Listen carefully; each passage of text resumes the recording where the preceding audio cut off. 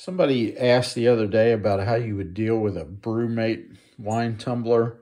And the Brumate tumblers have kind of squared surfaces. They're radiused on the end. Best I can tell, that's about a 0.22 radius, although I'm not sure.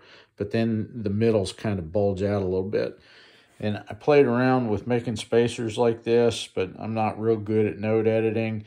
And I found that when you squeezed this foam board spacer on, it kind of messed with the roundness of the outer circle. So believe it or not, the best thing to do, I found, was to use acrylic. And I put 82 millimeters inside diameter, 95 outside. And it's a real snug fit across the top of this rim. And then on the back side, I used 80 millimeters inside diameter, 95 outside. And it provides for a pretty even surface.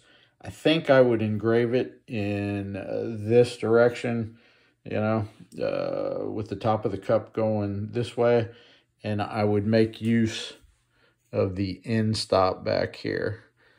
Now let's give it a roll. See what it looks like. You can see the flats come into play, especially right in through here.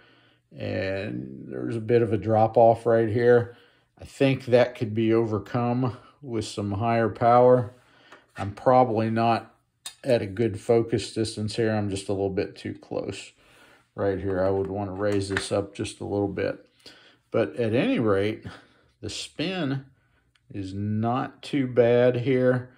It looks to me like you could burn from, right at the edge of the paint and get a good burn probably down here, a couple of inches maybe, and maybe even just a little bit further if you crank the power up. Obviously, the company did it. They're way down to here.